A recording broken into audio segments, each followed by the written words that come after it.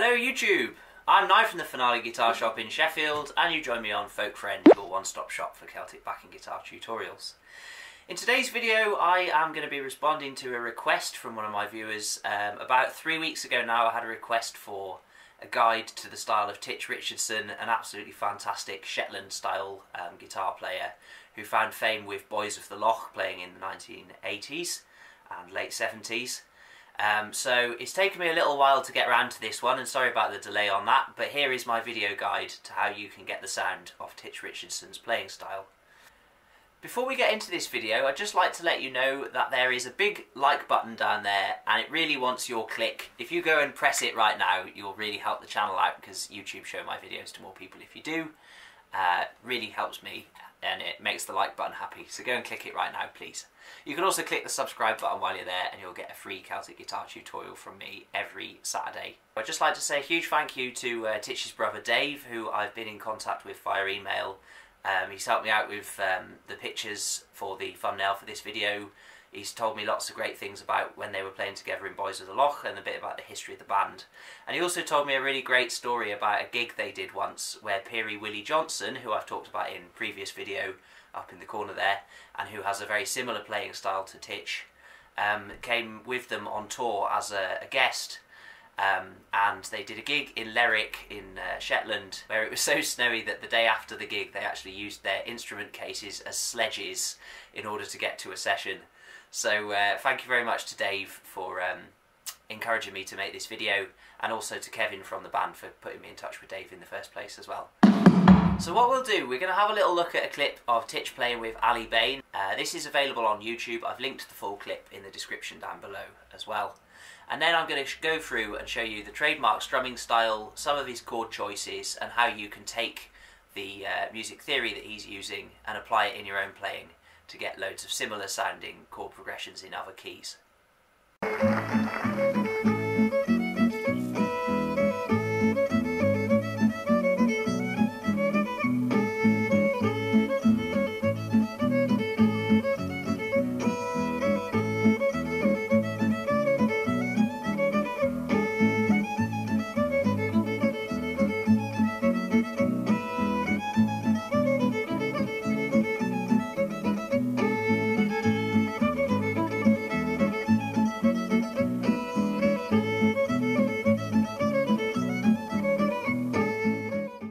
So the strumming pattern that Tich is using there is something like this.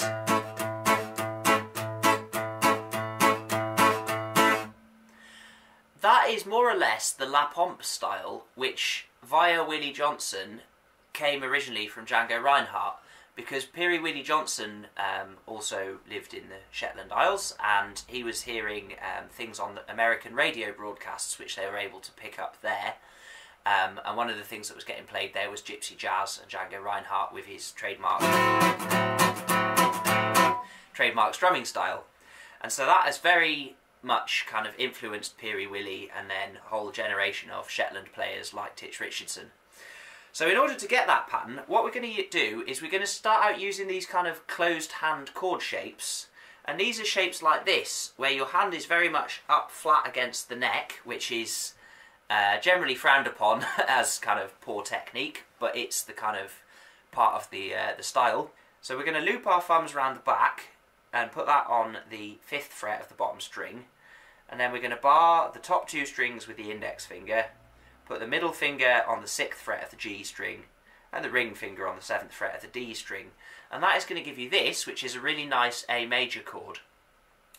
The reason this is a good shape for this style is that if you slacken that left hand, you'll instantly mute it because you're holding down all the strings apart from the open A string, and you're going to let your thumb just gently rest on that, so that's muted anyway.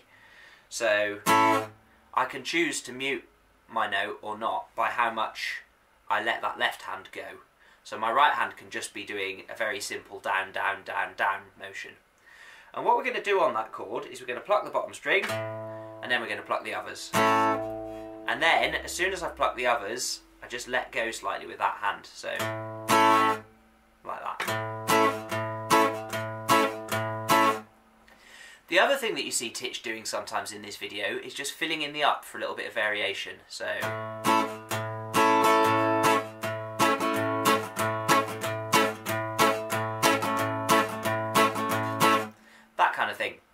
So what I'm doing there, if you think down, down, down, down, in between each of those downs, your hand is actually coming back up again in order to be ready for the next down.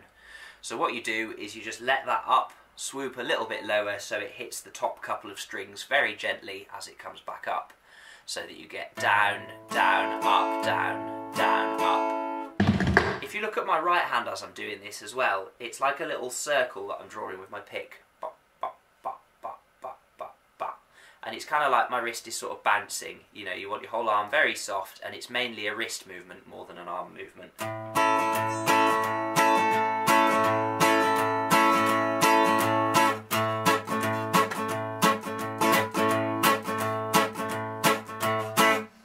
Something like that.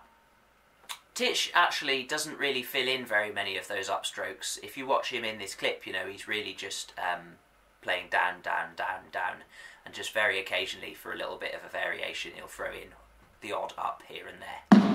The next thing that you're going to want is this kind of root fifth, root fifth, root fifth bass line thing that is going on. So when you start on your chord 1, in this case it's a tune in the key of A, so your chord 1 is A, you want a nice little root fifth bass line under it, and the way that you get that conveniently in the key of A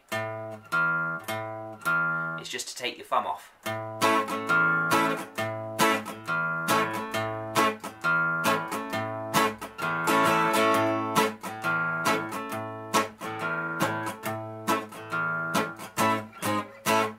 Like that. If we go through the first A part that you saw Tich play in the clip there, here is the first set of chords that he plays. It's A with my bass line, then A to this shape, which is an F sharp 7,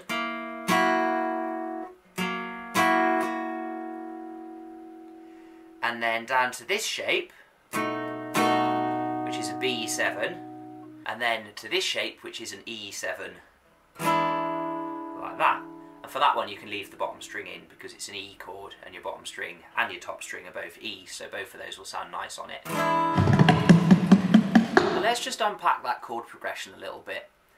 If you're in the key of A major, or A Ionian, your main chord is A major obviously, and your other options are B minor, C sharp minor, D major, E major, F sharp minor, potentially G sharp diminished, but we'll probably avoid that one because folkies don't like the sound of diminished chords very much. Those are the options that you can make out of the notes of an A major scale. And if you don't know what I mean by that, then go and check out my music theory guide video, which is linked in the corner of the screen right now. There's 2 parts to that, and that'll tell you everything you need to know about the modes and everything you need to know about why certain chords fit with those. The other thing is here as well, this device, the mode wheel, is really handy. It shows you all the chords that fit with a tune in any key, and it shows you how the modes relate to one another. So if you are trying to get your head around this stuff, this is a really useful tool for that, and you can buy them on the Folk Friend shop, which is linked in the card now. So those are the options that you'd expect. However, if we look back at our chord progression again, a lot of these chords are not there, and there's some other things going on.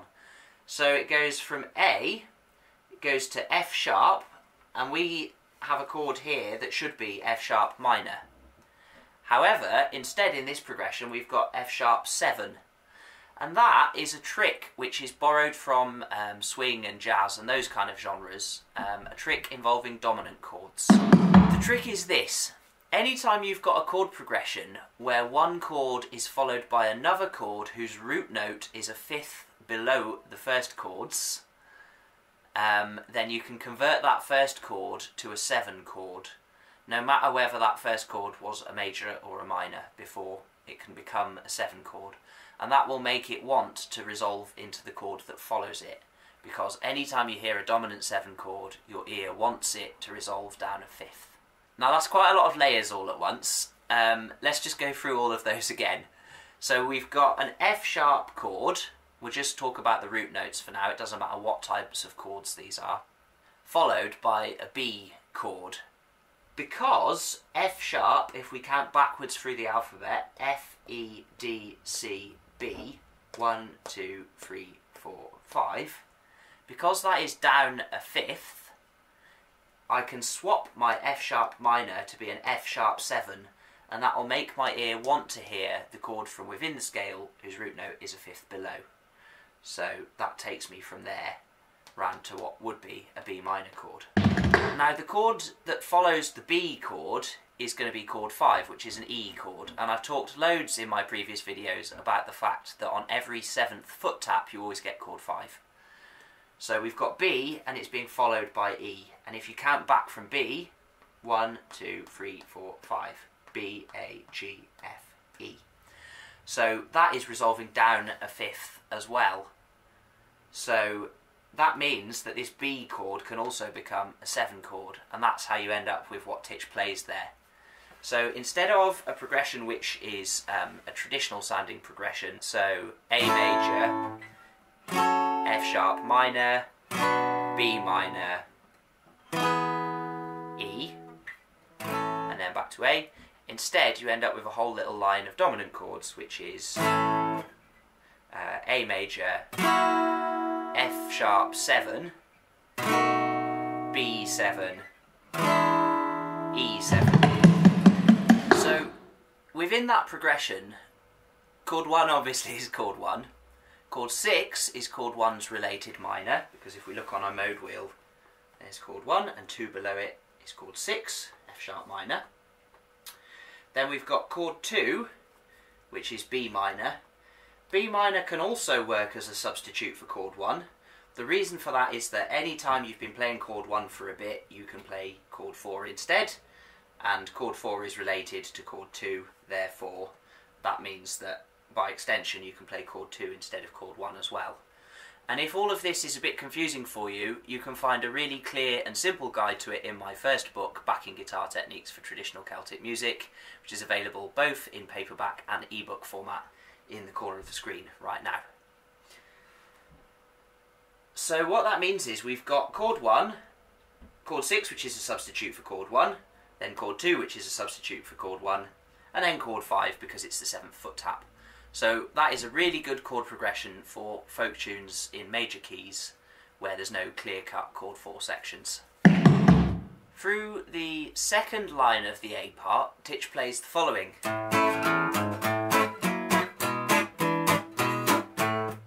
Something like that. The first thing he's doing there is adding a nice little bass run in to the A chord, so... And he also does a thing a few times in this clip where he'll play the E, the 5th note for the A chord, by just moving his ring finger onto the 7th fret of the A string, so that he can either do as his bass line or like that. So in this one he's doing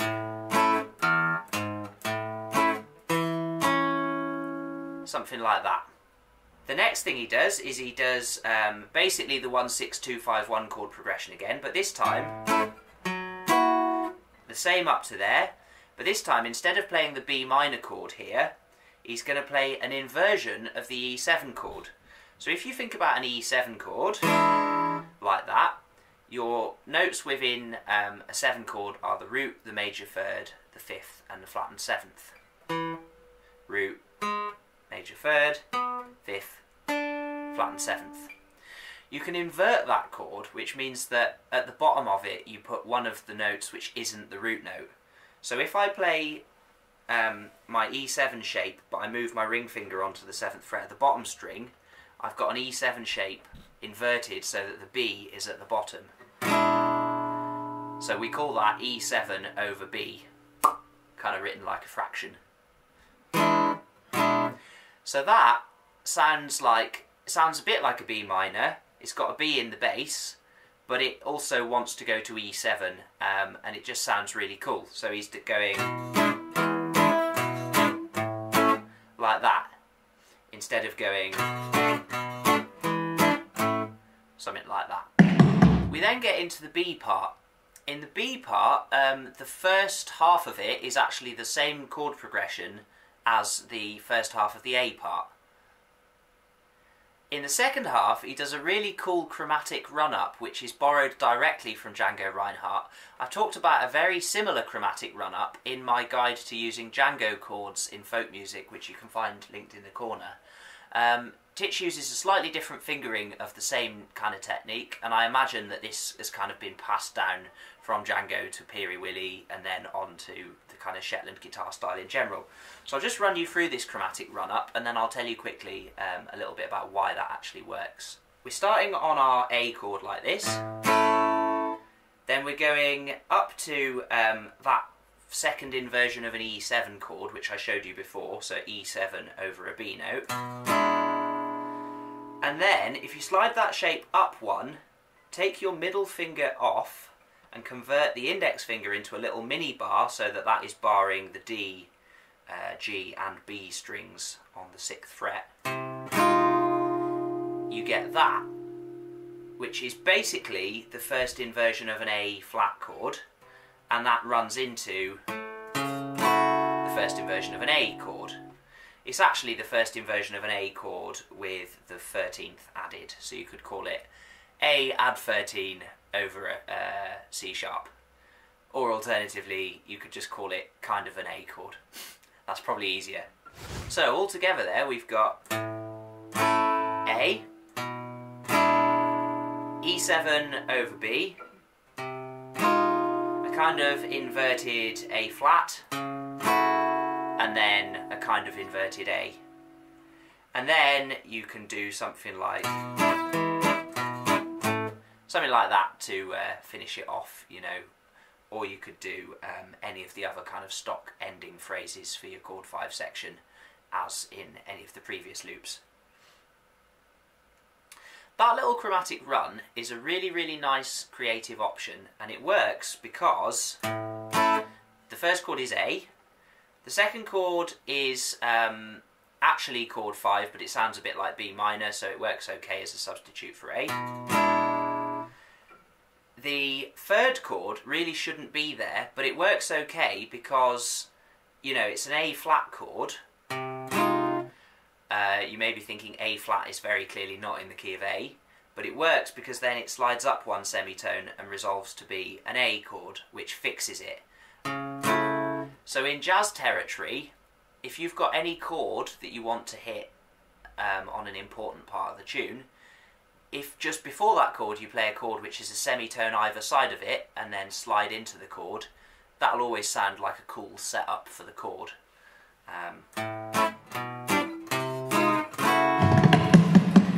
So the main things you can take away from this are, number one, if you've got a big long chord 1 section and you want to make it sound like the Shetland style, then put a 1-6-2-5-1 in it and convert each of the chords to be dominant chords. Another classic Tich style thing that you can use is, instead of playing chord 2, play the second inversion of chord 5.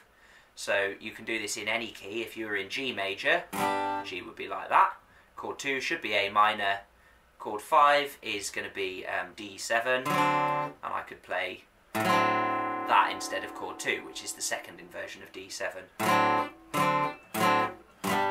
Another really cool thing that we've learned is that anytime you've got a big chord 1 block, you can throw in one of these little chromatic links using like that. Then either you can go from chord 2 to chord 5 to finish it off, or you can go from chord 4 to chord 5, which would finish like something like that. So either of those would work really nicely. And the last thing we've learned is that if you're going into any chord, think about whether you can slide into it by just shifting the shape 1 fret either side before you get to that chord, and that'll give you a real nice kind of classic jazz kind of sound, which is one of the sort of trademarks of the Shetland style. So something like that if you were going to chord 4, for example, or something like that if you were doing chord 1, etc, etc. So that's it for this video. There's loads more I could say about Tich Richardson's style. I will hopefully be coming back to have a look at some more of his things in the future, because he's a really interesting player. Thanks again very much to Kevin and Dave from Boys of the Lough. Do go and check out their music, it's absolutely fantastic. If you've enjoyed this video, hit the little like button, hit the subscribe and the bell next to it. You'll get a free tutorial from me every week. And I will be back, as always, next weekend with lots more Celtic guitar tips.